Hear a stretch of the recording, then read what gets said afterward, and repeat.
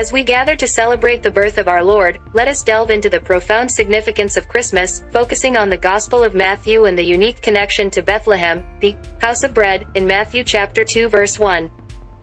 Bethlehem, the house of bread. The Gospel of Matthew reveals that the birth of Jesus took place in Bethlehem, a name that translates to the house of bread. This seemingly simple detail carries a deep symbolic meaning. In John chapter 6 verse 35, Jesus declares, "I am the bread of life. Whoever comes to me shall not hunger, and whoever believes in me shall never thirst."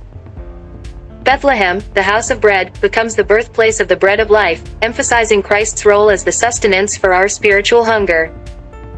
Comparative reference passages. To enrich our understanding, let's explore comparative reference passages.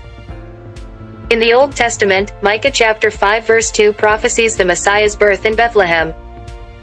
This aligns with Matthew chapter 2 verse 1, establishing the continuity of God's redemptive plan throughout history. The scriptures converge, pointing to Bethlehem as the significant location for the arrival of the Messiah. Additionally, in Isaiah chapter 55 verse 1, the invitation is extended to, "Come, everyone who thirsts, come to the waters, and he who has no money, come, buy and eat." Come, buy wine and milk without money and without price. The metaphor of buying without money echoes the grace freely given in the birth of Jesus in Bethlehem, emphasizing that the bread of life is accessible to all. The humble birthplace of the King. The choice of Bethlehem as the birthplace of the King of Kings is a testament to God's preference for humility. Pope Benedict XVI, in his commands, emphasizes the importance of humility in our faith. Christmas challenges us to embrace the humility of the manger, a humble birth that carries profound significance for all humanity. Pope Benedict's commands on charity. Pope Benedict XVI encourages us to embrace charity as a fundamental aspect of our faith. Christmas, as the celebration of God's love incarnate, calls us to live out this charity in our lives. In Bethlehem, we witness the charity of God manifested in the gift of His Son.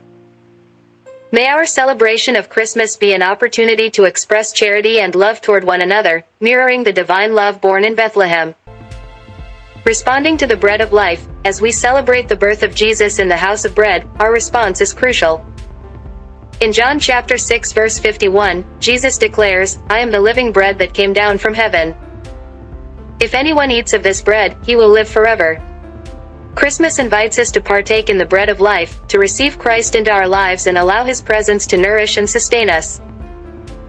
In conclusion, my dear parishioners, as we celebrate this Christmas in the house of bread, may the symbolism of Bethlehem deepen our appreciation for the bread of life born in a humble manger. Let us heed the commands of Pope Benedict XVI to embrace humility and charity, responding to the divine love that descended to dwell among us.